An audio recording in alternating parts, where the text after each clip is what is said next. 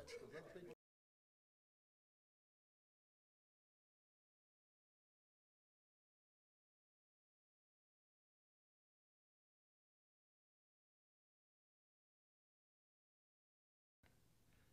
right. Good afternoon. On behalf of the Liberty County Board of Commissioners and our sister cities, it is our continued effort to keep you updated on how we're addressing the COVID epidemic, the COVID pandemic, in Liberty County. The Coastal Health District has been very proactive in giving invaluable assistance to us during this time, and we really appreciate them for that. We appreciate them and all of our frontline heroes, wherever you are, and even those who are behind the lines who serve us every day during this time. Thank you so very much. Until such time as we hear differently from the CDC and the governor's office, I strongly advise that we stay the course. Your personal level of comfort, and I hope it errs on the side of caution, trumps any federal, state, or local decree. Safety first is our war cry. Safety first is our war cry. Thank you again for your compliance and for your shared commitment to making it through these challenging times. We are in this together. We're here now from the Mayor of Hinesville, the Honorable Alan Brown. I just designated him to be next. Thank you, Chairman Lovett. And good afternoon from the Mayor of Hinesville, Alan Brown. You may not recognize me. I'm beginning to need a haircut, and my place is not open yet. And, you know, I'm not like Mr. Howard and Mr. Lovett. They don't have to worry too much about that. All they got to do is kind of rub on the top of their head. There have been a lot of big changes happening over the last several weeks around here with the gradual halting of life as we know it to combat the virus that has been unprecedented or has had an unprecedented impact on our daily life in this city, in this county, and this state, and our country. As you're aware, the governor and his team released last week that Georgia is at a point where we can begin to reopen businesses and transition, which I underline, transition back to a more normal operation. Not completely normal, but a little more normal. Kemp's order, if you haven't read it, is pretty significant. I'm not going to read it today.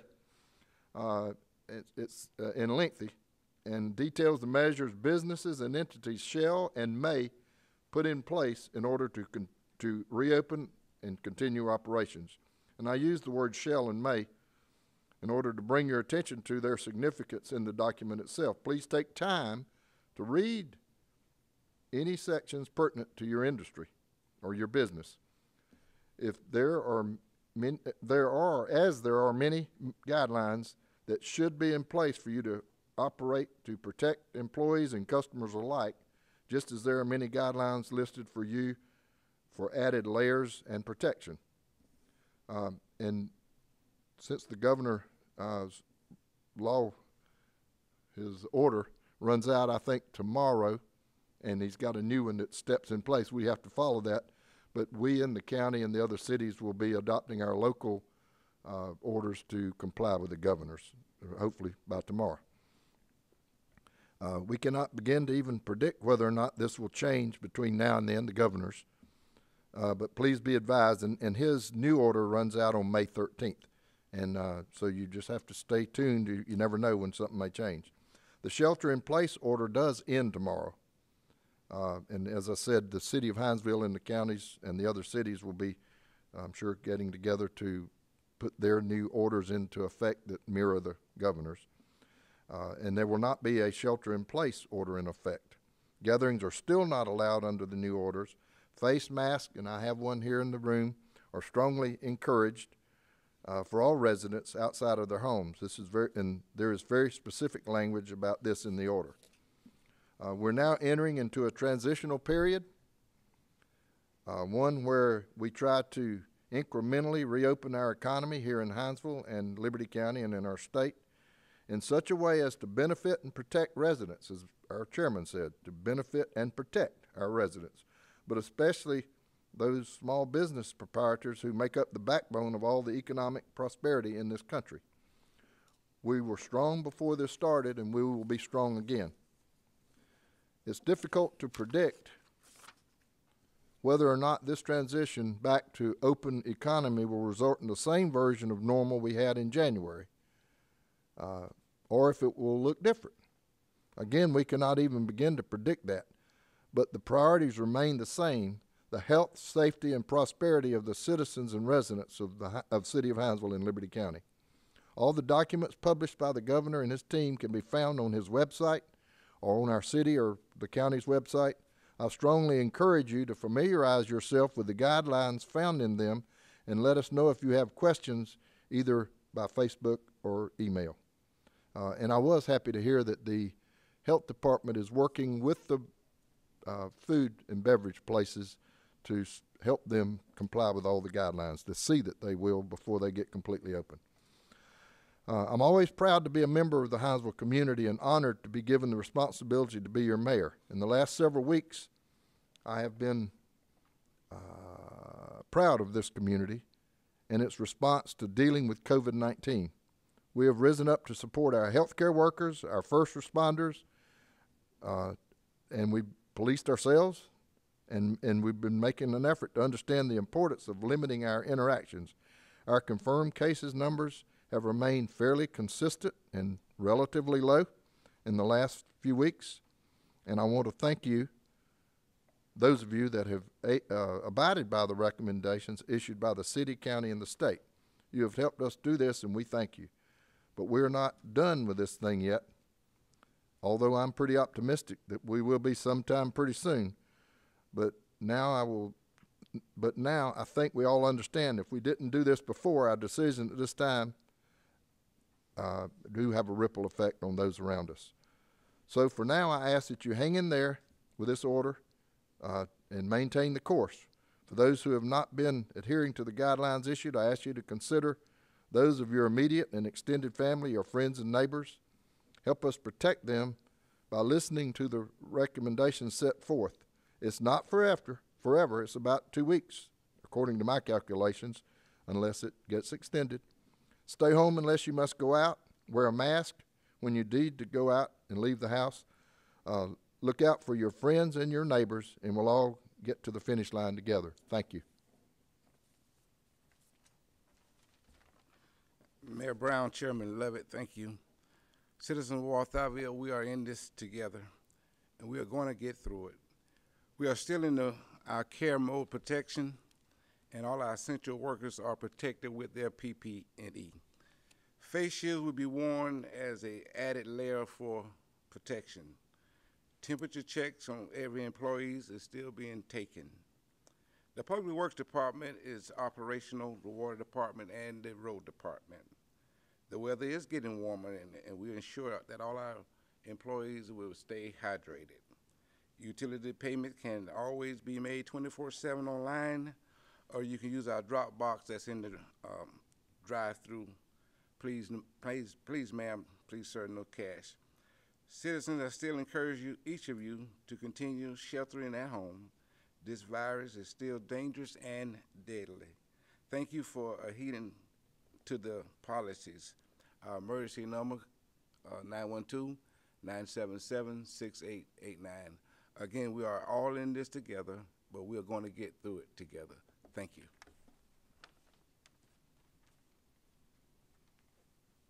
Good afternoon. My name is Kenneth Howard. I'm the city manager for the city of Hinesville. And I just want to echo what the mayors really have said, and that is we're not actually out of the woods just yet. We must continue to stay the course. But we are in a transitional period to open the economy. As the governor has said, there are specific businesses that has been allowed to open, and as a result, there are some preventive measures that must be implemented. And that's what we're doing, and we'll be diligently looking for those preventive measures as it relates to social distancing and hand sanitizing and those type of things that we know that is conducive to preventing the spread of this disease. Now, as it relates to our economy, I am encouraged by what I've seen thus far. Although the governor has allowed for certain businesses to open over the last week, as I ride through the city of Hinesville and Liberty County, there are many businesses that have decided not to open just yet. And I've spoken with several of the owners and proprietors of those businesses. And what they're telling me is that they need to make sure that they have the PPEs in place, to make sure that they have their hand sanitizing equipment, et cetera. And so that tells me that all that we've done over the past 5-6 weeks is not at a loss. We have really changed the way that we've conducted business. We've changed the way that we interact in the community, and it is for the cause of basically protecting one another. And so we're excited about that. I've had a couple of questions as it relates to the recreational facilities in the county and in the city of Hinesville itself. The city of Hinesville has 2 facilities, primarily the Irene B. Thomas Park and the Bryant Commons facility. We will be discussing the reopening of these facilities primarily to give the citizens an opportunity to partake in exercising activities at these parks. We have the Bryant Commons Park has a walking trail. We'll allow activities such as that. However, there will be no activities as it relates to the playground structure. We're going to prohibit those type of activities for the obvious reason. And likewise, one of the most beautiful parks that we have in the state of Georgia, for that matter, the Irene B. Thomas Park, which has a lake, pond, and that pond is there's a walking trail at the perimeter of that pond, and we need to allow citizens to take advantage of that as well. And so we'll be making some adjustment as to what you can and cannot do at these parks, but for the most part over the next couple of days, you hear more about the reopening of these parks. And again, I say that continue doing what you're doing, Liberty Countyans. We're proud of you. I think we are beyond the point of escalation of the virus, I believe. However, we're not out of the woods just yet, so let's stay the course. Thank you.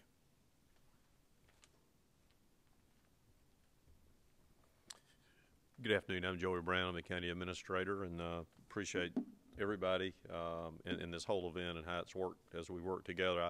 I think a little bit remiss if I didn't say this, is that all throughout this, we have a series of briefings with all the community leaders, all the mayors, Fort Stewart, garrison commander, and in some cases, the commanding general is able to join. We also have some conference calls each week with the district health director in the adjoining counties as we talk about things that are common to the counties. I think the first thing, we will be addressing the re-up of our order, much as, just as the cities are going to do. Ours is set to expire tomorrow. At this point, the new order that's been drafted for consideration by the commission would not change anything that's in place. It does just pretty much basically say we're going to comply with the governor's order. And just as a reminder, counties or cities are not allowed at this point to do anything stronger or in more way more restrictive than the governor's order. So even though there may be some cases where in times we want to do that, we're not able to do that. I do want to address a couple of things administratively, and one is, just like Mr. Howard mentioned, we're being questioned a little bit on the county side about how soon recreation events can start. This really came, I think, really started after the governor opened up some businesses, and we started trying to think about ways to restart the government and restart the economy. I would tell you that at this point, neither is it being recommended, nor is it being thought that immediately we would start any organized activities. District Health Director this morning addressed a little bit with graduations and things like that, and in hearing him try to walk through some of the things just in his mind that might be required in trying to hold, even drive-by graduations would be pretty onerous. So again, as we start to talk about gatherings and restarting organized events, we are having those conversations, but they will start back up in a much different format than they closed. So say about that. Mayor mentioned restaurants. District Health Director mentioned this morning in his call that they are involved, as the mayor mentioned, in restarting some of those restaurants and making sure they're in compliance. They started those inspections actually during the week last week and are continuing this week to look at compliance efforts. We have an election coming up. It's been scheduled and then postponed again. Right now it's June 9th, presidential primary. At this point, all polling precincts, 13 of them countywide, are expected to be open. However, there is a list of criteria that's being formed by Secretary of State's office and looked at by us for compliance in those polling places. So I would ask folks that if you can absentee vote, do absentee vote. And that period is set out there on the election website and the Secretary of State. If you do choose to come to the polls, just be patient. There are going to be some screenings and checks for everybody's safety that are going to be implemented, and we're looking at those compliance efforts now. There'll be more to come out there. We would give you an update as to what those are before those polls open. In one of our briefings today, we did understand that the Georgia Supreme Court is going to meet to talk about restarting the court system. Now, whether this will exactly happen and when it'll happen is uncertain. I don't exactly have the date they're going to meet, but once we have that information, obviously that'll be pushed out through several different sources to you also. We are having some discussion about our buildings and at what point they might reopen for traffic. We don't have a date pegged for that yet, and obviously it'll depend on what the Supreme Court does and some other things. But almost like recreation events and polling places, I would tell you that please be patient as we reopen those buildings whenever that time comes, because there will be some sanitizing requirements that are being put in place at the county buildings when that time does come. We've been asked really by the Department of Public Health to consider a 1 day a week testing site, actually half a day, 1 time a week testing site. That's an initiative they're trying to put into place in every county in the state of Georgia. Previous to that, there's been 2 testing sites close to us that Department of Public Health has stood up. One has been in Glenn and one has been in Chatham. So we're trying to work out the logistics of that. Little bit of confusion I want to address. On the Department of Health website, there is a flyer that talks about free COVID testing. There are still criteria that you have to meet in order to be tested. And so on their website, there's a number that's provided. You can call about testing. You will still have to go through a verbal screen. And then if you qualify, a Department of Health employee will give you a number, certification number, that you can take to a testing site. So a little bit of clarification on that. And again, as that testing site, if that testing site and when it does stand up in the county, we'll be making an announcement about that also. Governor's order is due to expire on May 13th. We don't have any kind of read as to whether it might be a relaxation of some things further. We'll monitor that very closely and obviously provide you with what information that we can give you there. Gatherings are still prohibited, and I know Mr. Howard mentioned this a little bit too. Saw some things come in on Facebook a minute ago about parties still being thrown and arcades being open. If you have any of those things that are occurring, and you need to report those to your law enforcement agency for compliance. They still will be monitored. Last couple of things I think I want to mention really are some bookkeeping things here, or some not bookkeeping, but just I guess technical stuff related to this Facebook broadcast. So we do this in order, obviously, to get you the information out there in the best way possible. We also do it to provide an avenue or a venue for you to ask legitimate questions related to the COVID incident. There have been a couple of cases where we've had some vulgarities and some things that have appeared on the Facebook site, or things that were not related to the COVID virus, strong opinions that, again, in some way were vulgar in nature. I just wanted to let everybody know those will be removed immediately, and in some cases where they continue to be sent by the same sender, that sender will be blocked from the site. And that's unfortunate that we have to do that, but I just wanted you to know that that is the protocol that we're going to use for this Facebook. With that, I'll step aside and yield back to the chairman.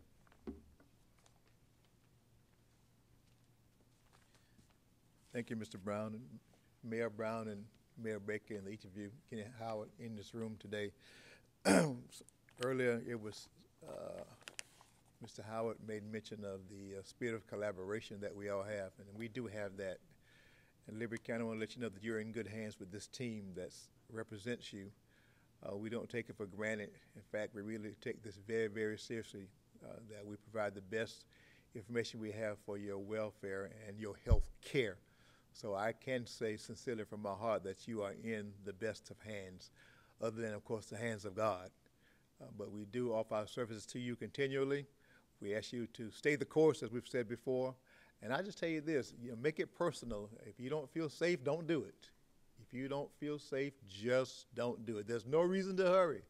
There's no reason to hurry. We will return to some level of normalcy. Now, that won't be the normalcy that we had before this, I promise you that. Things will never be the same. There'll be more hand sanitizer in courtrooms and in city halls and and places like this than ever been before. That's going to be the new norm for us. But it doesn't hurt. It's a help to us. There have been some predictions already of perhaps to expect some of the coronavirus to show up during the flu season of the fall of this year. So we have to maintain our vigilance. We have to stay in a spirit of, like the military, a spirit of readiness at all times. So let's keep that up. We also have a high level of concern in our prayers and concern to our school system for what they must be ramping up for, even as it comes to school year this fall that's coming up. It won't be the same there either. So we're all in this together. It'll be different for us, but I'm convinced that we can make it as a team. I'm convinced that we can make it if we stay vigilant. I'm convinced that we will make it if we put the citizens' concerns first. That we've done, and that we shall continue to do. Have a great day on behalf of the leadership of Liberty County, Georgia.